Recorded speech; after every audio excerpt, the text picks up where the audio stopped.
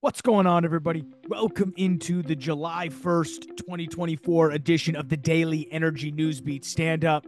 Here are today's top headlines. First up, China surpasses Europe per capita in energy consumptions. Shocker there. Next up, status of US dollar as global reserve currency. Central banks diversify from USD-Assets to other currencies and to gold. Next up, mining the planet for renewable energy. Love a good play on words there. Next up, bipartisan consensus in favor of renewable power is ending. And finally, we'll end with Supreme Court overturns controversial Chevron decision curtailing federal agencies' power in a major shift. Stu, then toss it over to me. I will quickly cover what happened in the oil and gas markets, mainly cover the oil price dropping relative to expectations on Friday. We'll also look at rig counts, another big drop there. We did also on Friday see a pretty great E&P consolidation, SM Energy buying XCL resources. Also a little bit of a non-op throw in there with Northern Oil and Gas. A really awesome transaction, to be honest with you. The stuff I've been reading about it recently it looks pretty good, so we will cover that. We also then will finish up with the Dallas Fed survey. A lot of interesting quotes in there that got released on Wednesday, Stu, that we need to cover. So we will get to all of that and a bag of chips, guys. As always, I am Michael Tanner, joined by Stuart Turley. Where do you want to begin? Hey, let's start with our buddies over there in China. You can't buy this kind of entertainment, Michael. China surpasses Europe in per capita energy consumption. Quote, this is out of the article. China has changed the energy world, but now China is changing the International Energy Agency, the IEA reported in their 2030 flagship World Outlook, the second largest economy in the world has saturated its own market after years of building roads and buildings and other infrastructure as fast as it possibly could. The vast Chinese domestic market is finally about tapped. Here's where it gets really, really crazy. If the fact that the deindustrialization of the Europe, because they have gone to renewables, has really impacted this number. So it's not just oh, by the way, China is increasing the per capita of energy use. It is because Germany is deindustrializing because of their energy policies. Here's a line in here that just really will whack you upside the head. Quote, we should not ignore the energy and emissions that the Europeans have effectively exported to Chinese manufacturers, Energy Institute Chief Executive Officer Nick Wyeth recently told Bloomberg. If a decline in energy consumption and emissions in Europe simply boosts carbon output somewhere else, policies to tackle global climate change aren't working. Well, you know what? All of the manufacturing of the pollutants for wind and solar are made in China. They're increasing all of the profits, and then they're using that to build their standard of living and everything else. This is just a scam, is the whole thing. Well, I mean, again, as I said, shocker here, China's starting to use more energy. I mean, when you have population that's increasing like China has, obviously we know they've dropped a little bit off what they were doing back when they had the one child policy, but relative to what Europe is flatlining when it comes to policy. So this is just a matter of population. I do think this comes down to, now why China is just getting as much energy as possible. It's why they're going back to coal. It's why they're diving headfirst into all this stuff. It's because they know their energy demand is going to be going through the roof. And they are still stockpiling oil and natural gas, LNG, and they have new pipeline contracts, and all that is a precursor to war. Yeah. So let's go. Fun stuff. What's next? Let's go to the status of the U.S. global reserve currency. Central banks diversify from USD-Assets to other currencies into gold. I gotta love it for Wolf Richer and Wolf Street. He does such a great job. Everybody run out there. We've got the link in the article there. He does a great job breaking this out. He says the U.S. dollar is still the most dominant global reserve, but there are several different charts assets. And if we look from 2015, we were at 66% of global reserve currencies. And then you see that we're now down to 59% ballpark in that area. Holy smokes, that's a heck of a decline in 2024 since 2015. It really is. And we've seen all of this oil now being trading in other currencies other than the dollar. And we know the oil is the main reason why the dollar has been as valuable as it is. Yes, I think these numbers are crazy. I think we've also seen with Russia and how the sanctions on Russia haven't really worked. And I think people are kind of, and when I mean people, I think some of these central banks are thinking, wow, wait a second here. Why would I? Why would you want to put your money with the US? I don't know, but there are some fantastic charts in here. And the rise of gold as a central bank reserve asset. Gold bullion is not included in the foreign exchange reserves of banks and all the data above. But gold bullion holdings in the overall reserve asset of banks are, after spending decades on their old holdings, have been rebuilding them, especially China and Russia. And it's because that's going to be backing BRICS. So we know BRICS is coming. We know it's the BRICS dollar. We got it. Hey, let's go to the next article. Let's go to the next article. I just thought I'd get my arm up before your arm. Mining the planet for renewable energy. I'll tell you, and control over energy, the lifeblood of our civilization, jobs, health, and prosperity. Will America shut down coal, gas, nuclear, electrical generation before it has sufficient reliable replacements? Will we have electricity when we need it or only when it's available? Ooh, can you imagine if you had to just sit there and think that you're going to watch a TV show maybe 1 hour a day? Yeah. I'm just saying, think about in your fur coat there in your apartment with no AC except for 15 minutes a day. That would be horrible. I would die.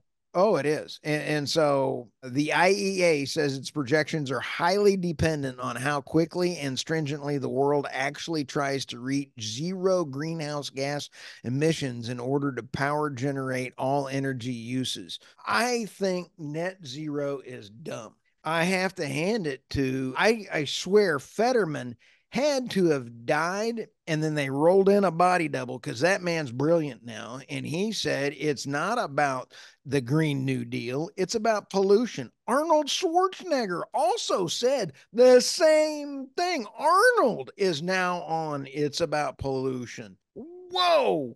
I about fell out of my chair. It's about pollution, folks. It's not about greenhouse gases. No, it really is. Well, it's about taking back control a little bit from who currently has it right now.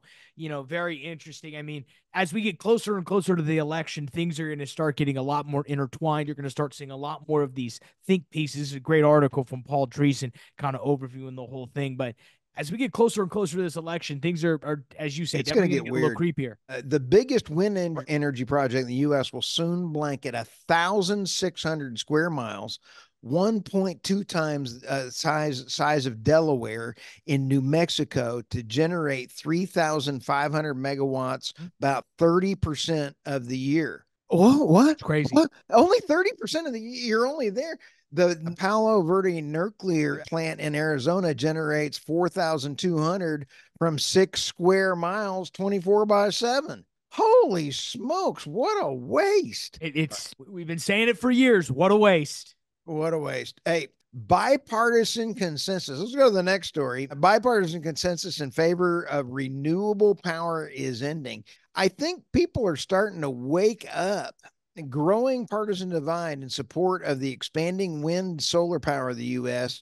Percent of who are in favor of wind power it's not looking good. No, I mean, let's just be honest here, guys. If you look at the charts, if you want to put that chart up here, growing partisan divide, you can see it exactly. I mean, Republicans have dropped all the way from 87% down to 64%, wind power from 80% down to 56%. But, lean Democrat, things are fairly flat. So if you forecast and see these trends going differently, it's going to become one of the major issues in this 2024 election cycle, the difference in what we do with energy. We saw Trump in the debate on Thursday. He said drill, baby, drill in no lesser terms. We didn't hear much from Biden, though I think we can already know kind of where he stands or where his team stands per se. So, this is going to become a choke point as we continue to move closer and closer, as I mentioned, to this 2024 election. And that really ties in. This whole thread ties in together with the Supreme Court. This last article, Michael, Supreme Court overturned Chevron decision curtailing federal agencies in major power shift in the Chevron decision. This is an amazing 80-year story of overreach by our government. This is a total ability for the next administration to clean out the deep state in many ways. How?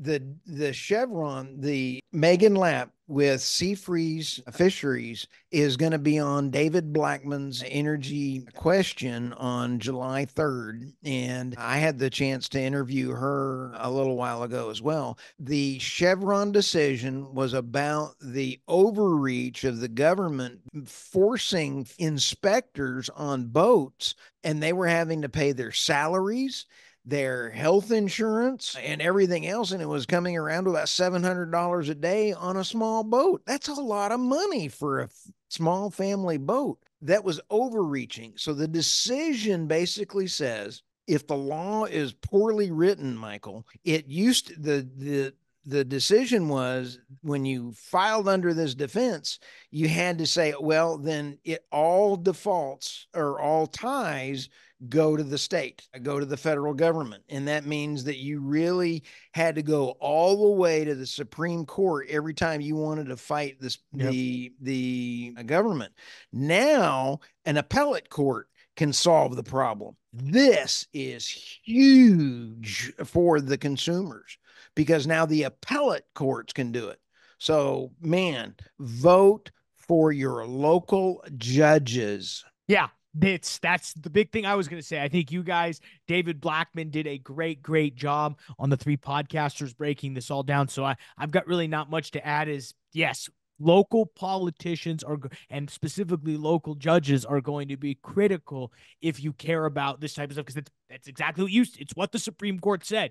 Kick it back down. We don't have to rule on this stuff now. Oh, absolutely. And so we are recording this on a Sunday evening, and we don't know, the fallout from that debate is still going to be seen, because if Jill Biden still wants him to run, is going to be, is he going to be asked to step down? Is she want to even say yes? Who is going to step in? Is it going to be Michelle Obama? Is it going to be Hillary? Is it going to be Gavin Newsom? How are they going to pay off, but all of this is just in the up in the air about energy policies, Michael. This is the biggest impact of energy policies I have ever seen in an election. Well, because the problem with having government agencies create policy is every 4 years you get a new agency, and every 4 years you get a new direction, and you get a new change, and it really is hard to plan. It's one thing we're going to talk about when we get to the Dallas Fed survey, but no, let's go ahead and pop over and cover oil and gas prices. Before we do that, guys, we got to pay the bills. As always, check us out, energynewsbeat.com, the best place for all your energy and oil and gas news. Stu and the team do a tremendous job making sure that website stays up to speed. Everything you need to know to be the tip of the spear when it comes to the energy and the oil and gas business. Hit the description for all of the links to the articles we covered. You can also check us out on Substack, theenergynewsbeat.substack.com. Check us out there. And you can also check us out, dashboard.energynewsbeat.com. Go ahead and give us a subscribe over at Substack. We're running, as you listen to this, guys, on Monday morning. We actually are recording this Sunday afternoon, meaning if you go to our Substack, you can hear tomorrow's news today thrown right into your inbox. Go check us out there. Again, guys, energynewsbeat.substack.com. Prices on Friday, a little weak relative to what people were expecting. We saw U.S. fuel demand drop a little bit. We did see hedge funds take a little bit of profit off the table and cut their long positions. But overall, S&P 500 was down about a 0.4 of a percentage point. NASDAQ dropped about 0.5 percentage point. 10-year yields up only about 1 percentage point or excuse me, 2-year yields will up 1 percentage point, 10-year up 2.7 percentage points, dollar index down about a tenth of a percentage point. We see Bitcoin now trading up 2 percentage points, $62,000. Crude oil down about a quarter of a percentage point, 81.54. Brent down 1.5 percentage points, 85.27. We saw natural gas tumble about 3 percentage points, $2.68, mainly from a crude oil standpoint. We did see U.S. gasoline demand fall via the EIA. We did see personal consumption inflation in line with forecasts. We also did see, if we can go ahead and throw this up, Miss Producer, rig counts, another 7 off rig counts. So companies continue to shed rigs as we get closer and closer to this election. I think a lot of people are worried about what's going to happen. I think, as we're going to see in the Dallas Fed survey, there's a very interesting subplot going on right now in the oil and gas business relative to this election. Nonetheless, though, Canada saw 10 rigs up, and internationally we saw 25 rigs drop. You know, the other finance piece before we get into the Dallas Fed survey is SM Energy. They go ahead and announce a $2.55 billion acquisition of XC Resources, the Uinta Basin. Gotta love some Utah oil and gas love. They go ahead and buy XCL Resources, which again is a private company backed by NCAP and Rice Investment Groups. Man, NCAP's having a good year and a half with sales. Relative net purchase price to SM, though, was only about $2.04 billion, because what happened at the same time was Northern Oil and Gas comes in and swoops 20% of the acquisition for about $510 million for even, as I mentioned, 20%. XL or SM gets 80% of the assets. Some really interesting stuff here. I had, the Uinta Basin has been something I think everybody now is, with this acquisition, people are saying, oh, I've known about this for so long. Most people aren't really paying it that much attention to the Uinta Basin, but some of the numbers here are quite fascinating. We'll get to an overview of some of the reserves there in a second, but let's just go over some highlights here. It's 30,000 net acres, 199% operated. It's about 43,000 barrels of oil a day, which 88% of that is crude oil, which is absolutely unbelievable. Brings SM's net production to somewhere around 195,000 BOE a day. They claim they get about 390 net locations to throw in their inventory. Might be interesting. About a $50 per BOE cash production margin, which is pretty interesting. And they get about 107 million BOE of preliminary reserves, which increased their net proved reserves by about 18%. Deal gets in at about 2.9 adjusted EBITDA. We see the word accretive about 45 times in this presentation, so good for them. Really gets them into a different basin. So I want to throw this up here. So I mean, again, the Uinta Basin is something that's a little bit more off the radar. I don't think many people are spending that much time, analyzing what's going on in the Uinta.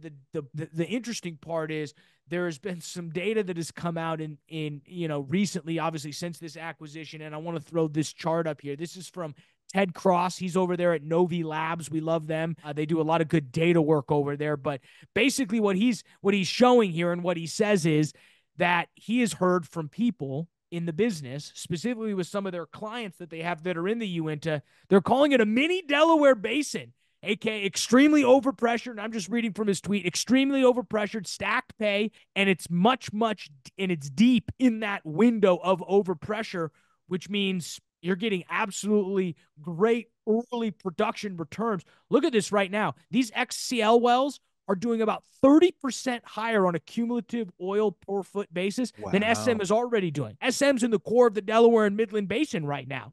That's interesting. All of a sudden, these new wells, and these are wells that have been drilled just since 2021. So we're looking at apples to apples here. Pretty unbelievable. And if you look, these average Uinta wells are outperforming both Permian and Williston Basin on an average basis by a significant margin, by somewhere around 20,000 overall barrels of recoverable oil, which is pretty unbelievable. Only one outlier, which is also crazy. You have an absolutely tight stacked overlay of statistics there. Really, really interesting acquisition by SM. The only downside I would say is the synergies. You notice they're not touting synergies in this. Well, there is none. They're not in the Uinta Basin. So if you work at XCL, you'll probably keep your job. Thank goodness there, because you are the synergies. You're going to have to keep producing this asset. You're just going to now be part of a bigger company. Increases, as I mentioned, this represents about 11 or about, where would they have it in here? I don't know what it is. Oh yeah, this is about, I would say about 25-ish%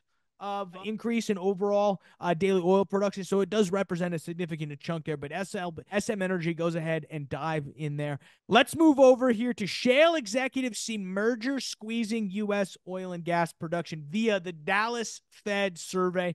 Love this, guys. I want to pull out some specific quotes. So just as a reminder, guys, the Dallas Fed comes out with an energy survey every quarter. And it's a great barometer on where companies are sitting at. Obviously, it's all anonymous, so they do actually be pretty honest with you. There's a bunch of interesting stuff that got pointed out. One of the big quotes was consolidation by E&P firms has curtailed investment in exploration. The last few years of merged M&As have decreased activity in the oil patch. About 48% expect slightly lower output, and another 6% see significantly lower production. And this leads into some very interesting stuff. So, I mean, you can go read the link. There's a bunch of kind of like overall statistics. What I love to do is go read the comments from the survey responders. They let you leave anonymous surveys. So super interesting, Stu. Here's one that first one that jumped out to me. Potential financial assurance bonding requirements are a concern for our business. Interesting. So now we're talking about the whole liability side of these, orphan wells. At least somebody's worried about them. I think the problem is it's probably not a large corporation because they're the ones shipping it off. Permitting and bureaucratic or political roadblocks are the greatest impairments to our business currently. Operating expenses continue to escalate, and the lack of ability and experienced people is a real challenge. Super interesting. Electricity costs are increasing and will continue to increase due to the decreased field combustion and methane emissions. Very interesting. Overregulation of our industry by the federal government is hurting our economy. Interesting. And this is the one that I found interesting. Candidate Trump has promised lower price of oil. He may seek the help of Saudi Arabia to do this. If so, I expect a lower oil price and another recession in the U.S. oil patch. And this brings up what I think is a super interesting thread going on right now. Obviously, everybody in the oil, it doesn't take a political genius to figure out that everybody in the oil and gas business would prefer former President Trump versus President Joe Biden in this next 4 years. But really, is that the case? We know what happened to prices during Trump. There was a downturn in a recession within the oil and gas business for the 4 years President Trump was in office. There's no two ways to look about it. Yes, we had lower prices at the pump, which is great for the economy, but the oil business in general did not do well. And I think that is secretly what if you put a gun to the head of a lot of, and that's a bad term to use, but if you had a choice of an oil and gas recession or higher prices and you make a lot of money, I guarantee you there's a lot of oil and gas leaders in private equity companies, in private backed companies, in public companies that secretly would love Joe Biden to get elected because they know that prices are continuing to stay in the $80.